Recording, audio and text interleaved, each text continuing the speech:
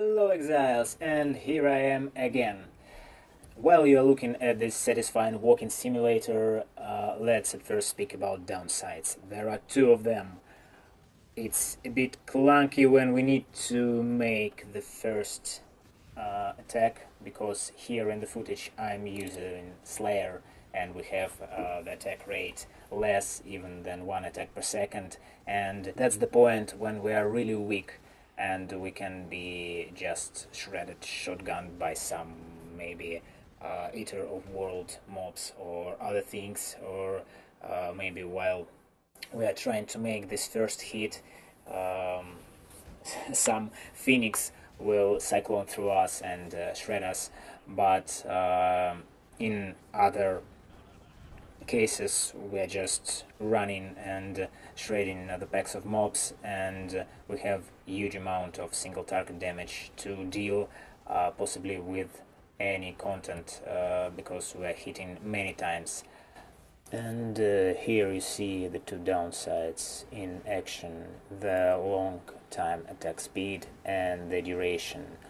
And this is caused by that we're playing Slayer, and the Berserker version solves all these downsides. Here you can see how ridiculous the damage is. We just hit once and the whole health bar melts down. And here on Shaper we just hit 3 times, and for these 3 attacks we make the whole face the 50% of his health pool. Just use Berserker and you'll be fine. Here the attack time in action, where not enough time just kills us. I was trying it with Slayer, but I think the best option will be the Berserker. I'll leave some Slayer POBs, but I recommend you to follow the Berserker version. We have around 19 million single target DPS, and it's just static strike because we have the fixed beams per second. We don't consider melee hits as our single target damage, as we have around 7 million hit. It's not the generic type of damage, and we always hit only with beams, but even with beams, with our hit rate of around 5 hits per second, we deal a huge amount of damage. I tried to utilize Dial's Malefaction because we have 30% quality of gems in green socket, and we use static strike in green socket with getting the beam frequency more and more with staking our quality. We can also use Ashes of the Stars, but it's still very expensive, and there is no reason to do that, because we'll get some more damage, but the increase of it doesn't worth of investing so much. So as path of building cannot calculate the damage, here on Dial's Malefaction I have the simulation of what's going on. So when we map, we don't need to even walk right. We still have so much damage that all our beams and the chaining effect shreds the pack. So the only thing while mapping that you need is static strike duration, or maybe some duration on the tree or on your gear. But here, when we go to the boss, we need to walk right. When we walk right, we have 50% more attack damage because we are Berserker. We utilize Rage to have a good attack rate, not to be so clunky when we are Slayer. And after we walk right and got the 50% buff, we also have a 100% chance to deal double damage for all our beams after using the static strike, because all the beams are considered as only one hit, and that's why we always deal double damage with them. Enemies are intimidated, and we have 50% more damage from Berserker. And also when you each of your three hits with static strike will deal 148% more melee damage. That's why we are interested in hitting twice and then Warcry once and just hit the boss and we'll melt them. Of course, if you do not want to count hits on boss fights, just swap ruthless for anything you want, and because we have our ruthless in green socket and it's divergent ruthless, we have 148% more damage, more melee damage. So we put static strike in green socket, ruthless in green socket for quality. Physical to lightning is better for green socket 2, and 3 red sockets for awakened melee fizz, awakened lightning pen, and awakened elemental damage with attacks.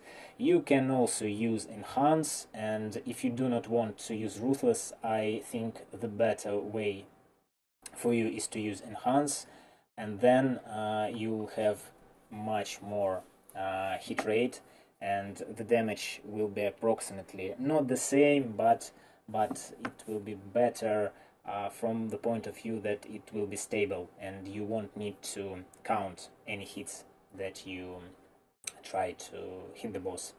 Assassin's Mark with Mark on hit, Herald of Purity, Determination, Purity of Elements, Enlighten, Precision, Vitality. All of our auras are defensive, mostly defensive, or maybe just Herald of Purity or Precision give us some damage. Sometimes you can even press Berserk for more beam damage, but I don't require to do this because there will be a problem of gaining rage. We still benefit from rage, Rite of Ruin for cannot be stunned, some attack speed, not to be that clunky as you see in the footage. The Aspect of Carnage for more damage, and we just run around, and it's the Herald of Thunder playstyle. For the tree, it's even jewel-less. We don't use any cluster jewels.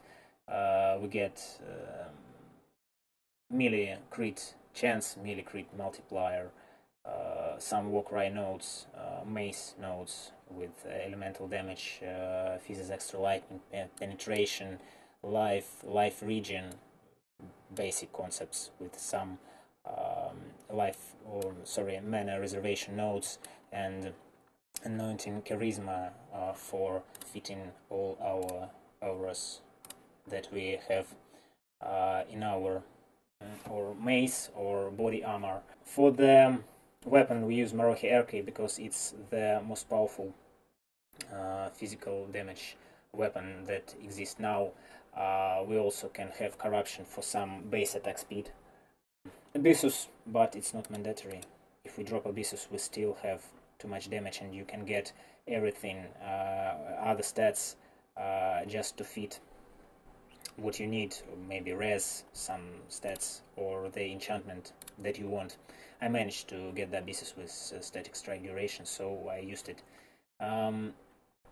And other stuff is purely for fitting all the requirements. For attack speed, accuracy rating, it's very important to have accuracy because Marohi Erke has base minus 500 accuracy. That's why we need to fix that. Life regeneration, chaos, resistance, dropping brittle ground as a Syrian Exarch implicit is great because it boosts our crit chance. Some penetration enchantment, just global crit stats, -2 mana cost on our amulet. Lance Roar, Wise Oak, Diamond Flask, Basil Flask.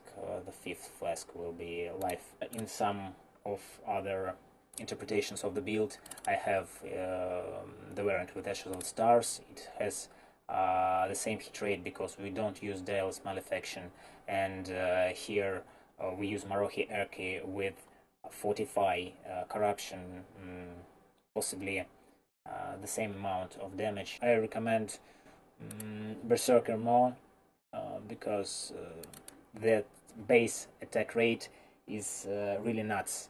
We don't want to making that powerful swing of our mace to do that first hit. And the duration is a key here. We don't want to hit very frequently with our main attack. I hope you enjoyed it. Like, subscribe, leave your comments in the commentary section, and see you next time. Goodbye.